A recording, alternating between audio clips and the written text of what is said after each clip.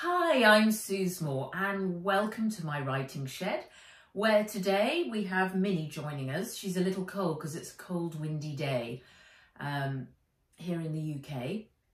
And we are going to continue with Nat Walker's adventure in Emerald Secret, which is the second book in my Nat Walker series. And Nat is in London with her robot dragon Fizz, and they've just been to the terrible Ivy Shiversand for afternoon tea, where Ivy wielded a sword in the hope of finding everlasting youth. So today we begin with chapter 12, Jamuka. Jamuka is Nat's guardian. Nat didn't stop running until her boots landed on the deck of the Junco. Fizz was flying along just in front of her. He'd navigated the shortest road route back to St. Catherine Docks and was now opening the boat's main hatch so that she could run straight inside. She found Jamuka in the kitchen galley drinking Vietnamese weasel coffee and frowning at his fast pad. Gobi spotted Fizz and started chirping at him from her cage. "Oh yeah, this is the worst day ever," she said, tossing her hat on the galley counter. She kicked off her boots and pulled off her jacket and skirt. The pin-tucked white shirt reached her knees like a dress. Ah Ping had left a jug of cherry juice out. She poured some into a glass and gulped it down in one go. Jamuka still hadn't looked up from his fast pad. "Hello," she said, tapping him on the shoulder. He jumped and looked up over his half-moon glasses. "Bow bow. Sorry, I was watching Dragon Khan's last race." Today was worse than being put in a box full of snakes. "Please, please, can we go back home?" she said. Jamuka took off his glasses and rubbed the bridge of his nose. "This is our home for the next 2 years. The first day at a new school is often the hardest." "It's not the school. I hate it, but it wasn't as bad as tea with the Baroness, even though she knows, you, Mum and Dad." Jamuka frowned. "She was at Boxbury with Dad. She was a geek just like him, but she's mad. She runs Warsworld and thinks she's a queen. I had to watch her weird crowning ceremony with some ancient sword." Jamuka's hand shot out. He squeezed her arm. "Wait, slow down. You said a sword?" She stopped. His eyes were now fixed on hers. "Yes, some ancient sword. She said Mum knew all about ancient swords, did she?" Jamuka didn't reply straight away. Instead, he turned to her little dragon. "Fizz, activate a full security sweep on board and close all access points, including portholes." "Aye, aye." "Captain," said Fizz, saluting with his wing before flying out of the kitchen. The 2 portholes whirred closed above the sink.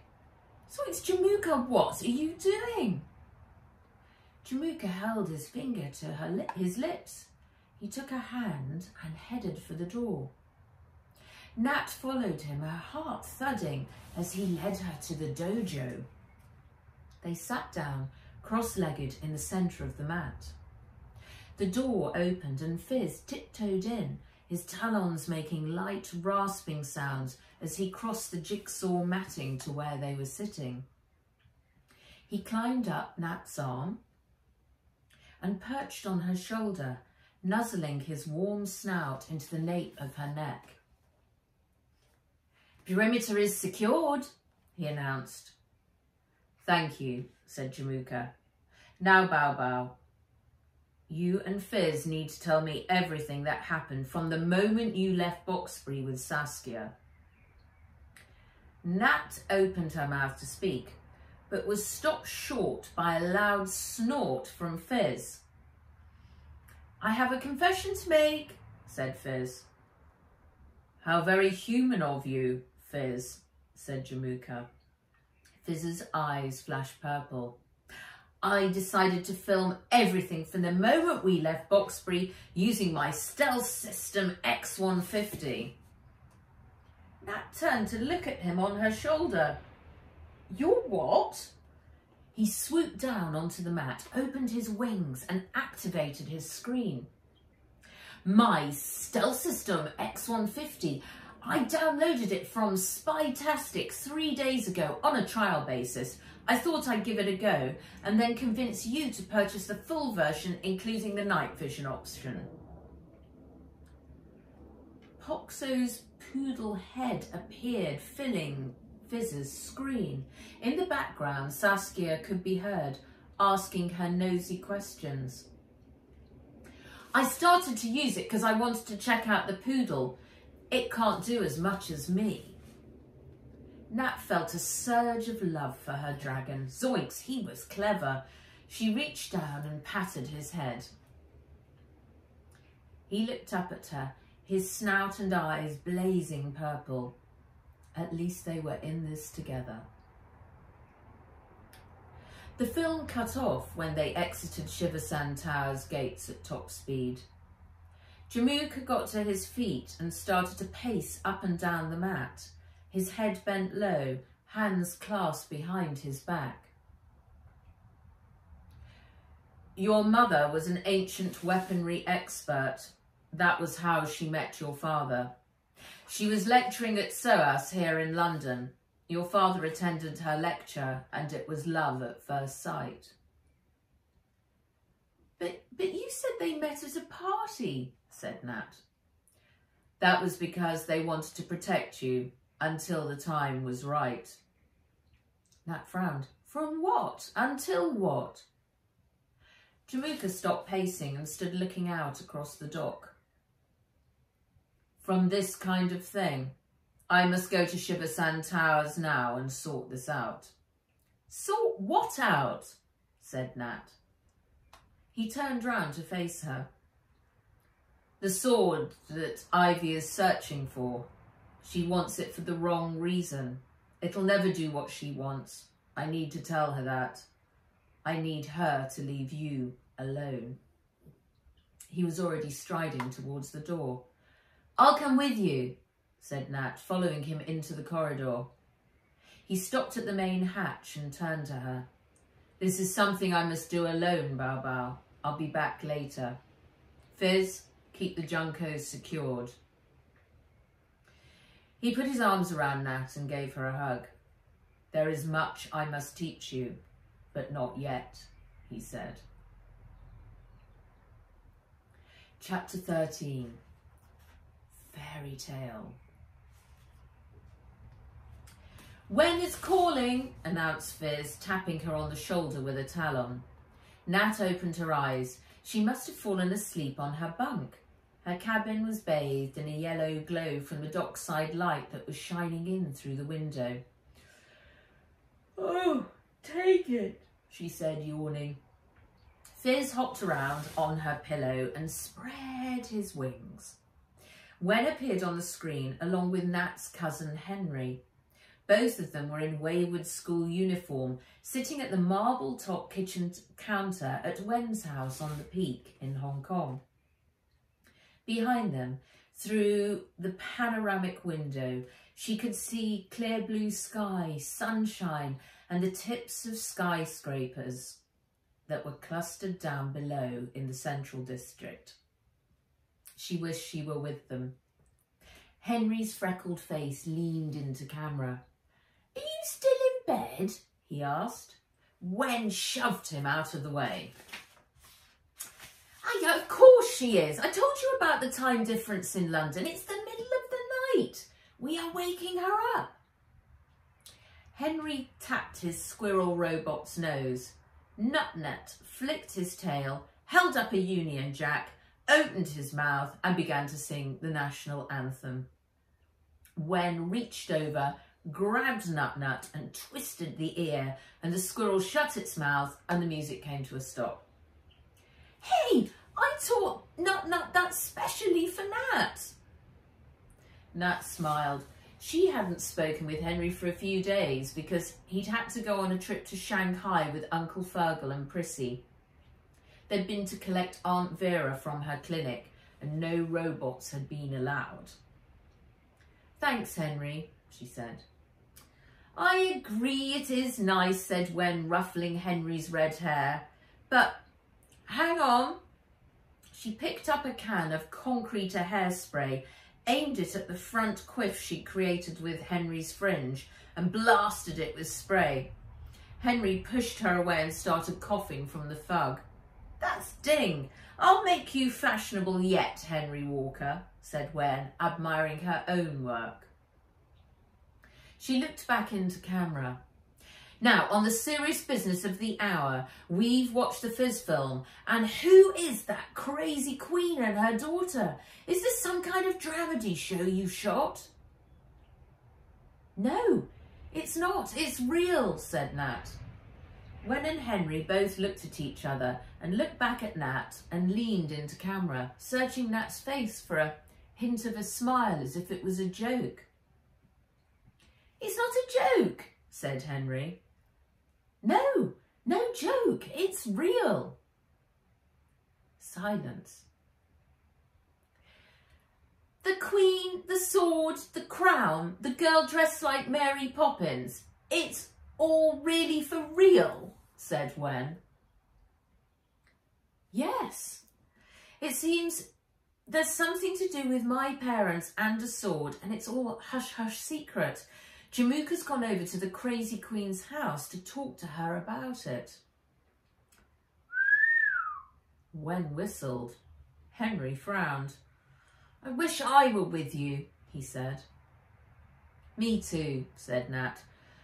"Or I'd wish I'd never had to come here and I was still in Hong Kong with you. Zoinks! Jamuka says he's loads to teach me, but not yet, and I don't even know what's planned for me by then.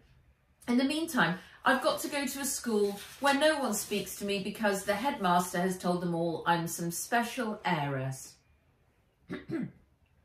"Ahem," interrupted Fizz in a very English accent. "Not quite no one. We have both formed acquaintances, myself with Vesperetta and you with Zixin." "Ding accent, Fizz. I must download that for Foo. Do they make it for super fresh and furry robots?" asked Wen. "I'll send you the—" "Stop," said Nat, interrupting. "This is serious. That's why I sent you the film. My life is big, major, massive pants." "At least you haven't got my mum," said Henry, "even though she's been in a clinic or sanatorium, as she calls it, for months. She's not really come back any nicer. I think she's even more grumpy. She stays in all the time and won't get anywhere and says it's because we're poor." An image of Aunt Vera screaming across the courtroom flashed through Nat's mind. "True, but my parents are running my life from the grave. Why can't I just be left alone?" Wen shrugged. "I don't know, Nat. Make Jamuka tell you the truth. It sounds as if he'll need to if people like the crazy queen are after you.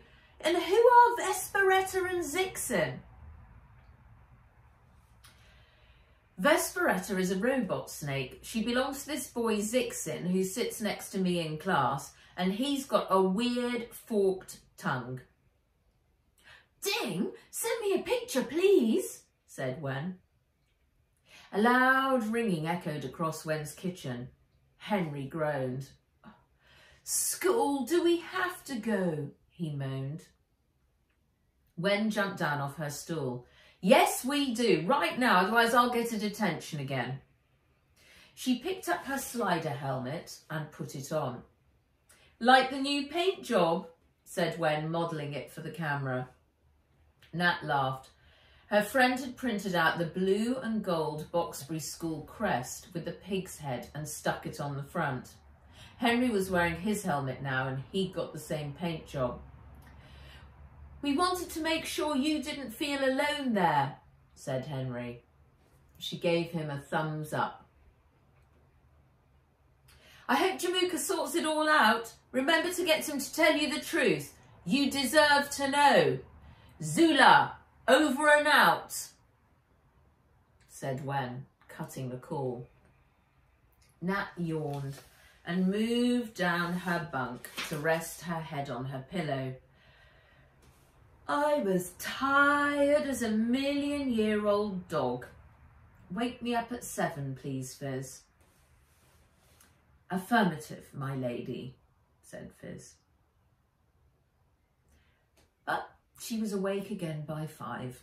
Fizz was in power-down sleep mode, so she decided to leave him and have a moment to herself. She walked out onto the deck and found it shrouded in a layer of fog. She could hear the mournful squawk of seagulls flying overhead and the low roar of early morning traffic crossing Tower Bridge.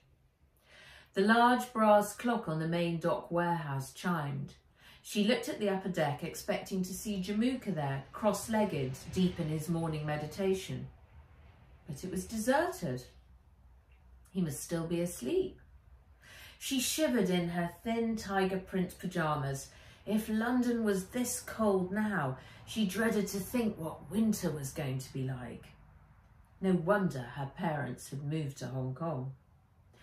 She reached back inside the hatch and unhooked Jamaica's grey Mongolian coat off the peg and pulled it on, and the soft fur lining warmed her skin. A smell of freshly baked bread wafted over the water, making her stomach growl. Breakfast. She checked the pockets of the coat, and her fingers curled around a handful of English coins. Perfect. No need to wake Fizz to come with her to pay. She could go on her own. No questions, no chatting. She started to walk across the deck towards the gangway, but as her feet met with the damp, fog-slicked planks, she realised she'd forgotten to put on her boots. She turned to head back to the cabin when she caught sight of the top of the launch dinghy. Perfect. No shoes required. She crossed to the rail, climbed over and jumped aboard. The cables whirred into action, lowering the dinghy, and it hit the murky water with a splash. She took hold of the tiller and twisted. The motor purred into action, propelling her forward. Wait for me! She looked up and sighed. Fizz, his emerald green wings fully spread, was flying towards her at top speed. He swooped down, coming into land on her shoulder. Where are we going? Nat slowed the motor. Here. Fizz put his snout up into the air and inhaled. Yeast, flour, sugar, baked at 180 degrees centigrade, he announced. Oh, don't ruin it for me, she said. She picked up the mooring rope and tied it to a metal ladder set into the wall and climbed up to the quay. The cobbles were cold and slippery under her bare feet. She dashed across them to the bakery, at the long coat dragging behind her.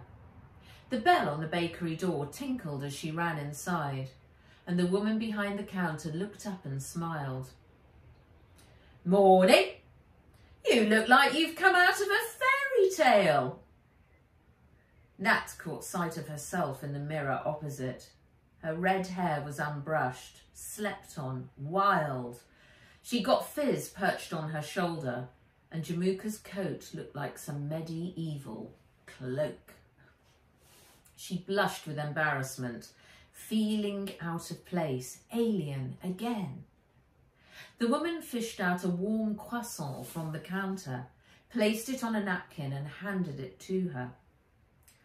It's on the house. We were inundated with hungry tourists yesterday who were here just to see your boat.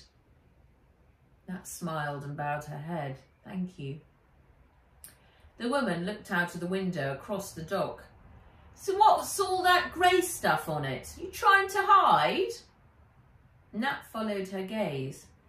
From where they were standing, the Junco looked unreal, more of a ghost boat than a real one. We want to fit in, be below the radar. It's a security blanket. The woman chuckled and raised an eyebrow. You've got a green dragon on your shoulder. You look like a medieval princess and you live on an ancient ship. Fit in, you say? Ha ha ha.